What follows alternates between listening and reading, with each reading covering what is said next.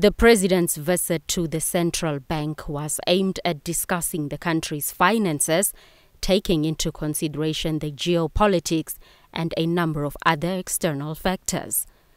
The Bank of Namibia is projecting a slightly more than 3% growth for the economy this year, mainly supported by strong performance from the mining industry. This growth would be a relief given the 5-year contraction which Namibia's economy underwent. President Geingob commended the central bank for aiding the government to stave off the impact of the global economic shocks on the domestic economy. I'm glad to be here to come and learn what we are doing. And I was very much impressed, to tell the truth, for what I have seen. I have seen that we discussed the problems that the world is facing financially. We discussed our own problems that are facing this country. We all know that.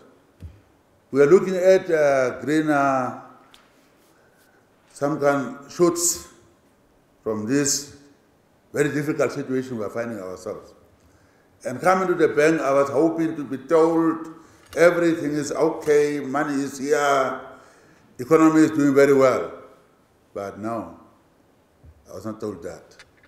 I was told the reality of our economic situation, reality of the world economic situation, and also maybe what measures we must take to live within our means, and also to prepare for tomorrow. And tomorrow definitely looks much better.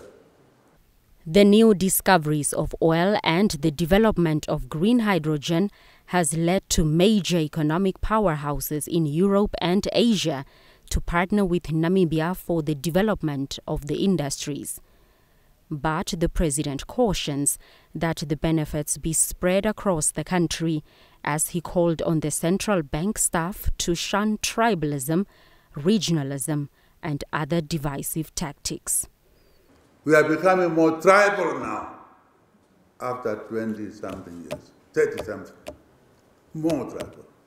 And what is worse is it's the younger people, to my surprise, who are more tribal. It's frightening. Younger people, educated people. So let's build this Namibian house. It's the only place, this country is the only place we can call home. That's Harambee, together. And we're going to reach one day there. But I'm telling you, we got oil now. We are going to green hydrogen. I never knew those things. Green hydrogen, what is it? I learned about it only now.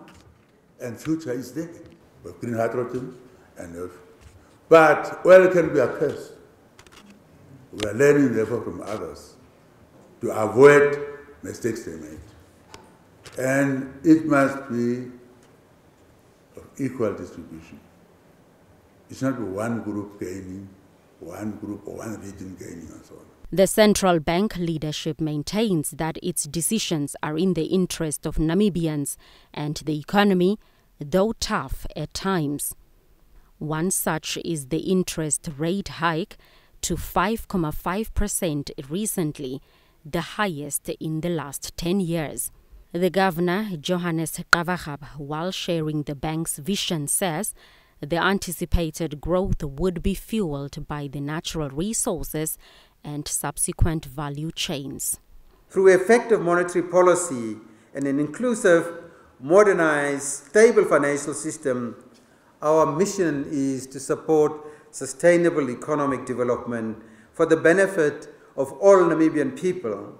This mission reflects our commitment to support socio-economic progress and sustainable economic development in Namibia. As the Bank of Namibia, we remain committed to leading the vision and with integrity. The Bank of Namibia is expected to continue to share research and findings of the economic outlook with the cabinet. Blanche Kores, NBC News.